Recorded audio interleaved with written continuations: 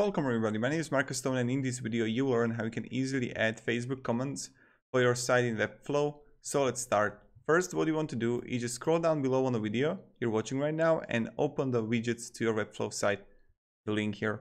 When you're gonna open it, you will get on L site. L site is a good site with a lot of widgets that you can use, and they're really simple to use. So sign up for free, it's completely for free, and then just click login. When you're login, you want to write here Facebook. When you're gonna write Facebook, you're gonna see it here. Where is it? Facebook feed? No, Facebook comments. Create a widget. And here you got like current page, okay, comment source. You can go like number of posts, like I don't know, 10, it's okay. Then you got layout and style. This is like really simple. So when you have it, you're just gonna click save. And now you're gonna choose like which version you want. You can go with like light, that's like $0 per month. It's like free and you get 300 views for it.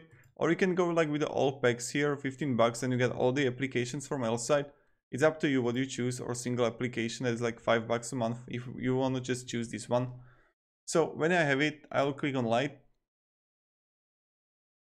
And here I will just copy it.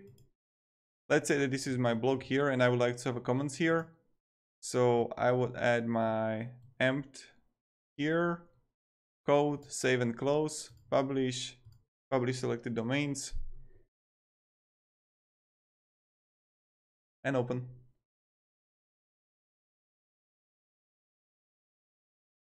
And as you can see, people can comment. And you can insert this under your blog, that's really cool. So let's say that I will delete this now, and let me show you. So I will go to my blog here. No, that's a bad thing to do.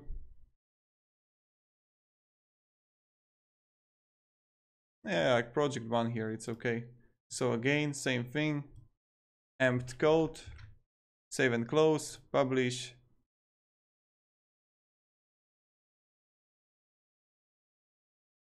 And open it. And voila, we got it. But also it's bugged because I added it right next to it. So I will have to center it. So this is bad thing. So I would have to go with a container and add it here. And now choose this one, and now it should be good. I probably publish to selected domains. And let's open it. Yep. But it's still bugged for some reason. Yeah, because I think I didn't add it to body. I added to.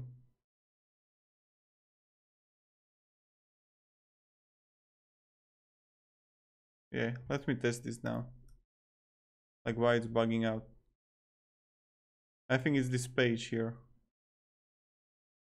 Yeah, the page is bugging. So yeah, but this is how you can do it. If you edit under your blog, it will be okay. I think I made a mistake by putting it to container.